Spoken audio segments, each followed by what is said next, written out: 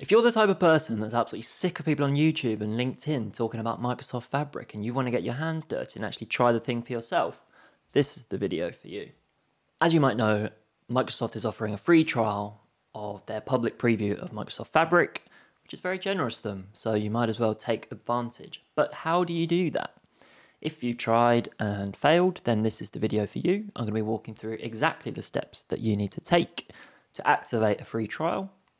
And once you've got your trial set up, then I'm going to be walking through some of the things that you have to bear in mind with this trial. So let's get going.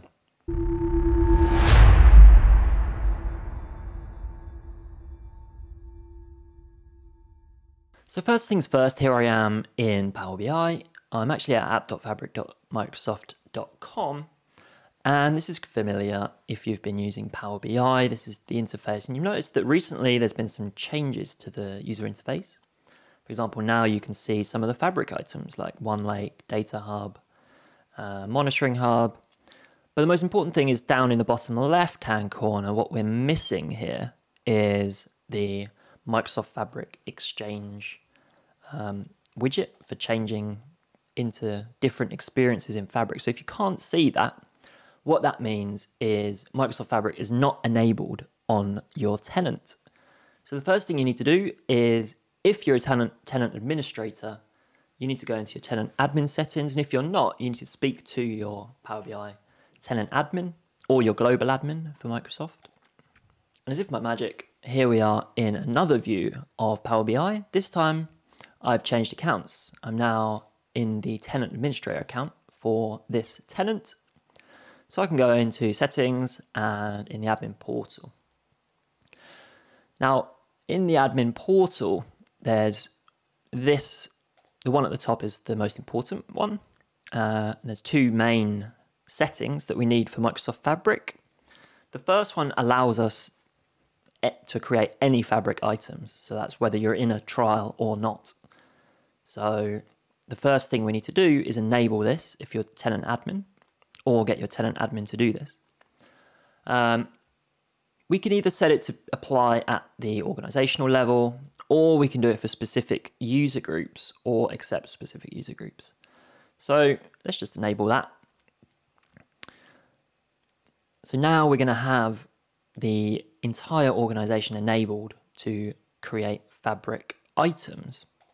So if we jump back to our user and we refresh the page, now this can take up to 15 minutes to actually work, but as you can see, it's already worked in mine. And now we can see this Power BI sign. We can see this experience. We can select different experiences in Fabric. So this is what we need to start to do. So if we go on create, then see all, then that's going to bring us up with all these different options of resources that we can create in Fabric. But if we go to create one of these in our user account, it's going to say, no, upgrade to a paid Microsoft Fabric capacity. Well, we don't want to do that right away. First, we want to do a trial, 60-day trial. Why not? Okay, so let's go back into our admin portal. And now we need to enable this second option. This is users can try Microsoft Fabric paid features. So here, this is going to allow people to, like it says, create paid features, but also take advantage of the paid features in their trial.